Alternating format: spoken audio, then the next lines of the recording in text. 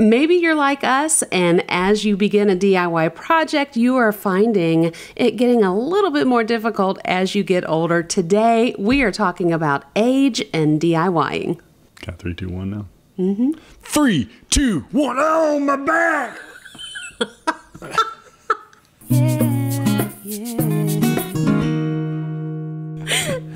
That was perfect, wasn't it? There's a little bit more reality than that, than what you really want to deal with. Hey guys, my name is Jen. And I'm Trent. And this is another show of Your Home Renewed. And we are so glad that you are with us today. Very much glad. And, you know, this is a big monumental year for me. I hit a huge milestone this year. The big 6-0. No. You added 10 years. I hit the big 5-0. Mm-hmm. And, you know, trying to navigate all of the changes. A little harder to bend down, isn't it? Oh, yeah. And suddenly I'm having foot issues. And then I pulled a butt muscle of all things. I didn't do it. But, you know, what's also cool is I'm embracing the aging. I'm growing out my gray. So some of the silvers, as you watch these shows, are you're starting growing out your gray, huh? Well, for a woman, it's different. It is a little bit different. It's always different for a woman. It is. But we have started recognizing, okay, wait, when we're about to tackle this project, it's a little bit more difficult, or I'm more tired afterward than what I thought I was. It might take a little longer to finish the project. Yeah. So we thought we would share some tips and some benefits of why you need to continue to DIY, but also maybe some things that you might not have thought about if you are in our age bracket and some of those DIYs are starting to become maybe a little bit of a hurdle. So first we'll talk about some of the precautions you may want to take. And then later, we're going to get to the actual benefits of continuing to DIY as you age. Well, okay, one person in our life who is, I think, a DIY superhero is your dad. Oh, yeah. He's the Energizer Bunny. Yes. He turns 83 this week. Yeah. And he is still going. Woodworker, phenomenon. Building things, and then still comes over and helps us with our projects from time to time. That's right. And always, hey, if you need me to come over, I'll do it. That's right. He's ready to go. But, you know, as I've watched my dad through the years, you know, when we lived in Vegas and he was in his 70s, he climbed to the top of a stinking mountain. Yeah. And now he came down and laid right down on our floor and was like, I can't believe I did that. But, I mean, that was impressive. It was very impressive. But, you know, as the years have traveled by in the last decade, I definitely have noticed that he's slowed down a bit. Yeah. And then especially when he's doing his own DIY porch project and steps through the wood and breaks his heel in a bunch of places. Yes. And, you know, so that's kind of slowed him down even further. So, but, you know, I think when he gets out to his shed and starts to woodwork, it really helps to keep him active and young. Yeah. And so he's a good inspiration for us to look at. That's right. Well, and then I think one thing that we've noticed is that the recovery time, if you do get injured, is a little bit slower. Yeah. Which is typical with any aging. That's right. You know, I'm finding that even with myself. I can't bounce back from a small injury like I did 20 years ago. So that's just part of the process. But I do think that, you know, there are some things that you might need to take into consideration to ensure safety, make sure that you can maybe prevent injuries, and, you know, I think take some things into account before, you know, you plan on lifting the huge beam that's supposed to support the ceiling or something. Yeah, by yourself. Yeah, get some help. That could be step one. I think that's number one. Make sure you have someone with you. Yeah. So that in case you do fall and you don't have life alert on your chain to I've fallen and I can't get up, that you have somebody. I mean, even in our age, we don't need life alert, and I don't think your dad needs. I kind of need life. Please come help me. But we have noticed that, you know, when it comes to moving heavy furniture, now that our boys are, you know, older and almost adults, we can say, okay, we're going to use your youthful bodies and muscles to help us move this heavy thing instead of it being us. Because it's the surprise injury that's never fun. You're like, I know I can lift that ottoman that goes with the chair. It's not that big, but you just pick it up in the wrong way, and then, my back, remember that? Yeah, ow, my back. You're out for 2 weeks. So, and I think that if you don't have someone who can help you, I think that would be the ideal time to hire it out. Yeah. We've discussed replacing a deck, but we definitely are hiring a professional to do that. Now, we are going to offer help. Yeah, we can do some things. And, yes. And that helps defer. If you find the right person, you can defer some costs that way to go, hey, I'm going to come out there and help you load stuff, maybe tear some stuff down, maybe hold this or that. And sometimes if you get the right guy, they'll work it out with you and go, all right, I'll knock off some dollars because I've got a helper and I don't have to pay you. So I'll just knock off a little bit of the price. So that's always a little tidbit. Okay, so make sure that you consider asking for help if you need it. I think another thing that is key to prevent injury is using proper equipment and good tools. Yeah. I think that no more can you try to, pinch pennies and, well, let's lift this up using this 2x4 and this jack. It's like, no, let's actually go and get the proper tool that can help you move this heavy item. I mean, now that they've got so many, the disc movers that you can use, and they've got the little dollies that you can put furniture on, and it's just makes no sense. Go ahead, get the dolly, get the hand trucks, and even if you have to rent it from a big box store kind of thing, because it's probably worth it. It'll save you time and effort if you have. So not only human help, but machinery help is very important. Right. And probably the bulk of the injuries from a DIY event is probably from the DIY tools you're using to crank up. I'll just use this 2x4. Oh, Well, we used to call it DI. Why did I do it that way? Yes. Yeah. So that could be something. Don't ask yourself that question. Or maybe ask yourself that question before you start. DI, why would I do this? Yes. And then, think, that's going to be better to get a dolly, not a 2x4. Well, or like we're wanting to replace a mailbox. So we could sit there and dig. But I mean, if you go for $40 for an hour or two, you can rent the actual, what's it called? An auger? Hole digger. Hole digger. Yes. I'm going to go with that. But you can rent that and then take it right back. And then you've got your hole already prepped that the machine was able to do the heavy work for you. So I think that is a good way to prevent injury and also make things a little bit easier on you if you're in this age bracket that we are currently facing. Correct. So like having the right tools that can help you with heavy lifting, that's more important to think about. You've got to think about your back. You got to think about your hands because you need those to work with. Right. So if you can avoid heavy lifting, especially if you're by yourself or only with one other person. I think that goes across the board for any DIY. No matter what age you are. And usually you're stupider when you're younger. And so you think, oh, well, I can hoist that. Remember that guy that brought in the couch to our house one time? Gosh, he was a young fella. He was a big dude. Yeah. But he plopped that couch on the top of his head and just was walking across our front with this long couch just balanced on his head and with his arms.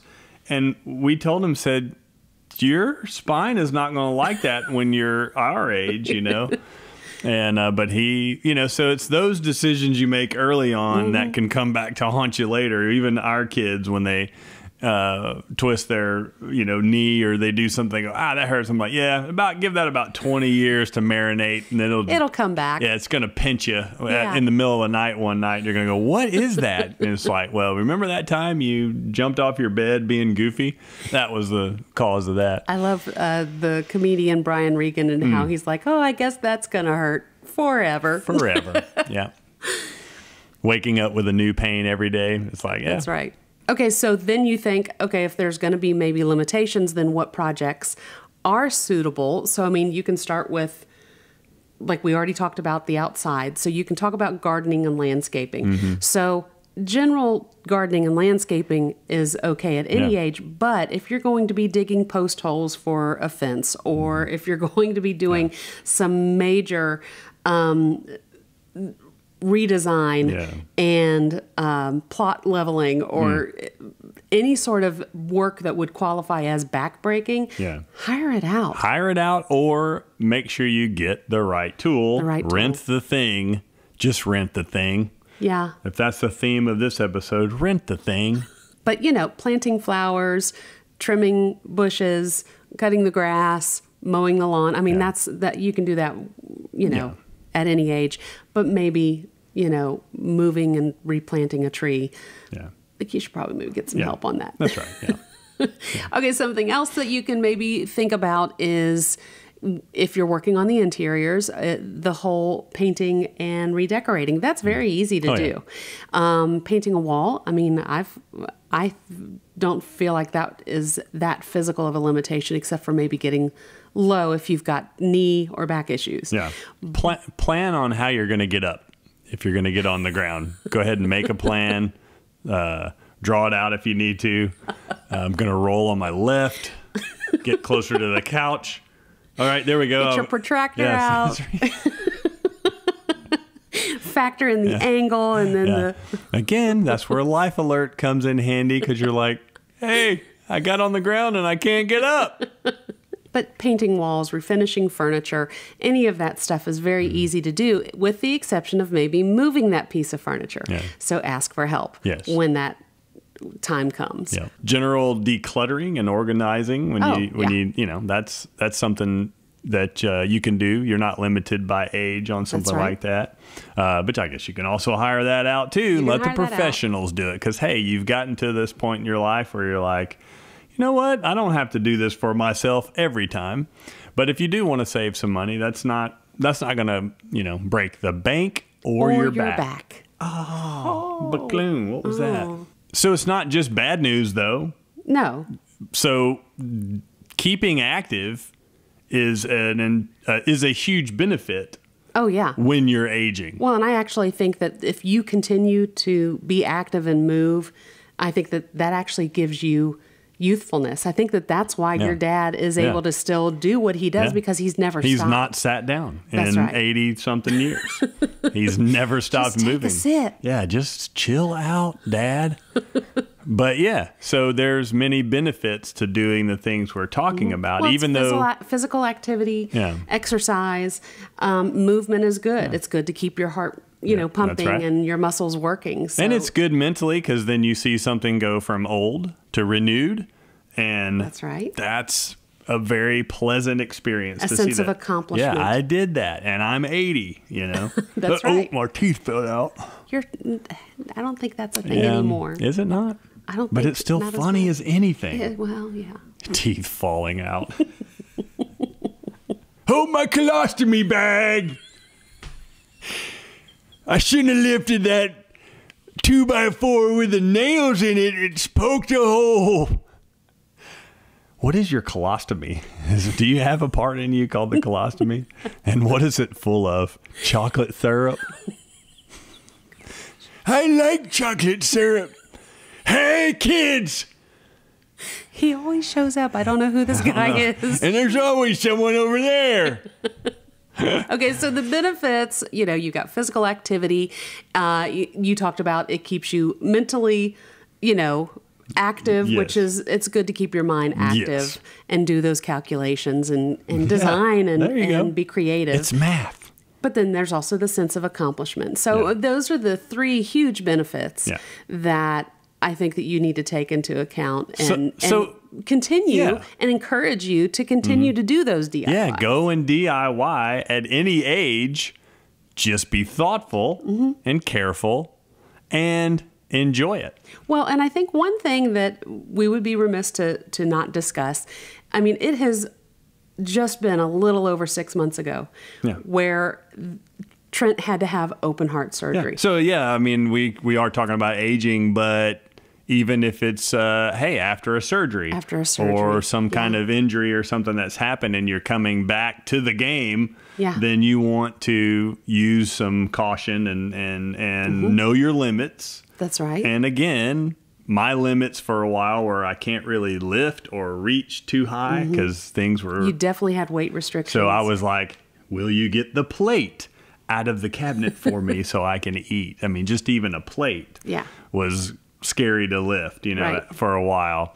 But now it's like paint buckets I can lift. I mean, I'm back to almost normal. Yeah. And, but I'm still thoughtful, and maybe it's made me more thoughtful to make sure that I'm not doing anything that could potentially, cause a setback. Yeah.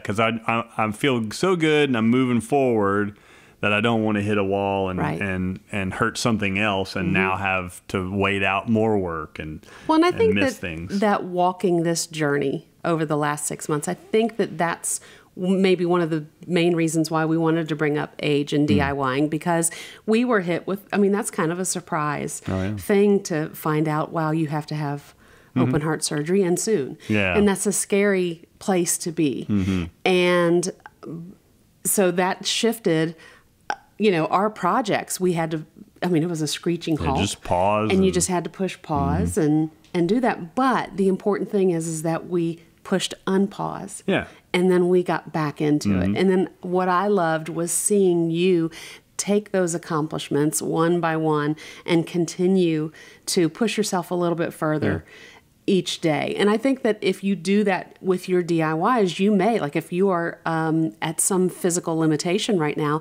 you may be able to find that, okay, wow, I painted that room and now I'm suddenly more limber, or I've actually stretched these muscles, or it might open up another opportunity for you. So that's just something exciting to think about. So that's us sharing some of our thoughts and experiences with you to hopefully help give you some encouragement and also some cautions to be aware of as you're starting any of your DIY projects. And of course, we want to hear all about those. So please tell us about those in any way you can think of, including commenting on this video here, or maybe, looking up our phone numbers and giving us a call. 1-800-DIY all the time, and leave us a message there. That is not a real number.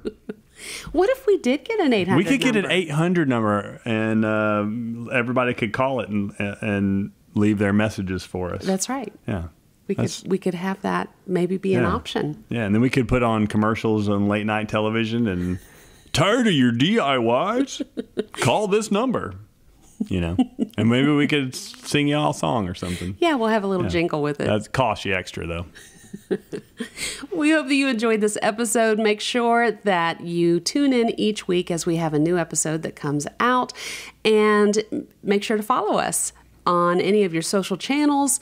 And we always have lots of our tutorials on our blog, so we would love it if you would take a chance to go over to Noting Grace and check that out.